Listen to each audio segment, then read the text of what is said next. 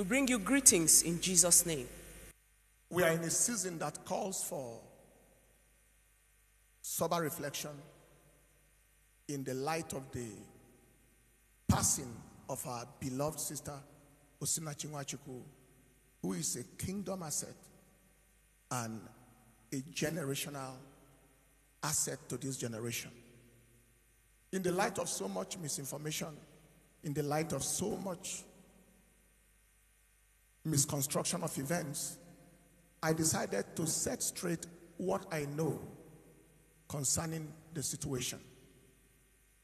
Over 2.5 months to 3 months ago, she came to see me with her husband with complaints of chest pain, respiratory distress.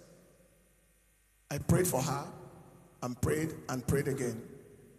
And when the symptoms did not abate, I counseled that they go to the hospital to help us to know exactly what we were dealing with. And they asked if I could assist, help them facilitate that process. I called our head of medical team, Dr. Sang, who is consultant pediatrician with the Federal Medical Center, KEFI, to assist, handle their situation. And he called the Federal Medical Center, Jabi, called colleagues there where they attended to them. On seeing her, they ordered some investigations after examination, and that included CT scan, computerized axial tomography scan. That was done, and from what the doctors saw, they felt that there was need for further investigation, either at the University of Abuja Teaching Hospital or the National Hospital in Abuja.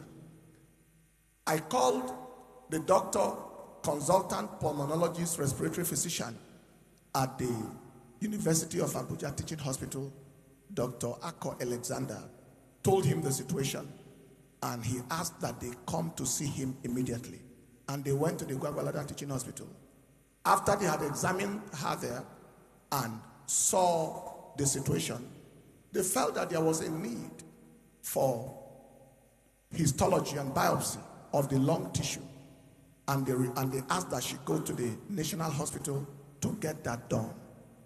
I again called the Dr. Jibrin, who is head of pathology and consultant histopathologist of the National Hospital in Abuja, and reported the issue to him and to help us go ahead with the investigations and find out what exactly happened. I am calling names and calling places because the people are available, are alive, and they're all verifiable. And then they continued the management. The histology was done. From what I saw at that time, the picture was much milder than what the CT scan earlier on showed. And so we felt very happy that at least there was relief. She called me daily, and we literally daily, and prayed with her. She reported progress. The point came where she needed no oxygen anymore, according to what she said to me one night, and that they checked her oxygen perfusion, and it was 100%. And we were very, very excited at that progress. That was the point it was before we went over to the crusade in Cameroon. It was in Cameroon the second night that I got to know of the unfortunate incidents of her passing. Now, if there was domestic violence that led to or coincided with those symptoms that she came with 2.5 months to 3 months ago, there is no way I would know. And if there had been perennial domestic violence, there was no way I would have known. The things we're hearing after her passing were things that were very, very strange to my hearing. Then I began to ask questions. First, I asked the twin sister, are you aware that your sister, were you aware that your sister passed through all these things? She said yes, she knew some of them, but that the majority of them she was hearing also from those she confided in. I asked her, I said, if you knew, why didn't you let us know? And the twin sister said, she always begged her, please don't let the church know, don't tell the pastor, please, the man will change. Please, just pray for us. The man will change. And that continued to happen. I asked the first son yesterday, I said, was this real? And the son told other stories. And I said, so why didn't you tell me? Because typically they will run to me after service and I'll pray for them, lay hands on them. Why didn't you tell me about what was going on in the home? And the young man said, they couldn't tell me because the father would always ask them after they left me and said, what did you tell the pastor? Did you tell him anything? And so on and so forth. Other members in the choir who were privy to this, some of the things that were going on, I asked one of them when we paid the visit to the house of the deceased yesterday, what happened? Why were we not aware of all these things? The same story, that she would always go on her knees and ask them, please, don't. Just pray, don't. We are trusting God for him to change. The last one that taught me so much was the music producer who came to see me in the office 2 days ago to tell me his own experience, how he witnessed that the man slapped the wife in his music studio. And I said to him, you saw a man slap a woman in your presence and you left the man alone and you are a man yourself.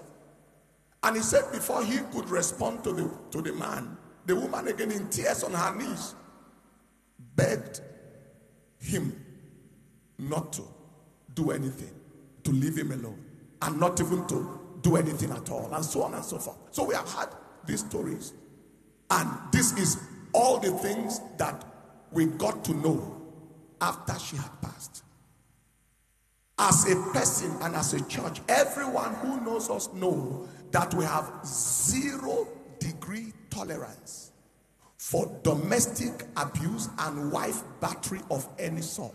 If you ever listen to any of our relationship messages, there is a principle, a policy, and a rule we have. And that is, it is better to be alive without a marriage than to die because of marriage.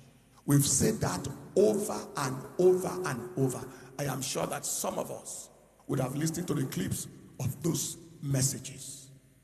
Now, this kind of time is a time where people heap all manner of blames on the church. And that is typical because whatever goes wrong, anytime it is the first point of call is the church. I have seen people ask questions. Why should a wife abuser be a member of a church? Or how can somebody be so brutal and is a member of the church? That is not a question that that people who know scripture should ask. You know the ark of Noah, the same ark that carried good animals, also had evil beasts inside the same ark. You know Jesus Christ had a followership of what the Bible called the multitude. And for me, multitude means multiple attitudes. People with multiple inclinations. People with multiple tendencies. People with multiple behaviors. In fact, one of those that followed Jesus Christ was a thief who also sold him to death. He was called Judas Iscariot. Question is, how could somebody follow Jesus Christ as perfect as Jesus was, as instructive as he was, as impactful as he was, and still be a thief and a murderer? That question is left for everybody to answer. And I can tell you the worst of it all. There was a man, a personality called Lucifer, who was in heaven and became Satan, the devil, under the nose of God in heaven. A place where there was no sin and could have been no sin at all. This guy became the inventor and originator of sin. How is it possible for somebody to become a devil from being an archangel right inside heaven? That is how possible it is for anybody to be anything while inside the church. Even the best of pastors or preachers or teachers in the world cannot change any man or woman who is unwilling to be changed. In case you feel frustrated at anything and you are airing your frustration here and there, is a transfer of frustration, a transfer of aggression. The church is not your place for transferring frustration and aggression. We are willing to help you. If you have so much bitterness, so much frustration, and so much distraction in your life, and you don't know where to vent it, but in situations like this, we can help you. We want to let you know we love you, and Jesus loves you. It is well with you, and it is well with your loved ones.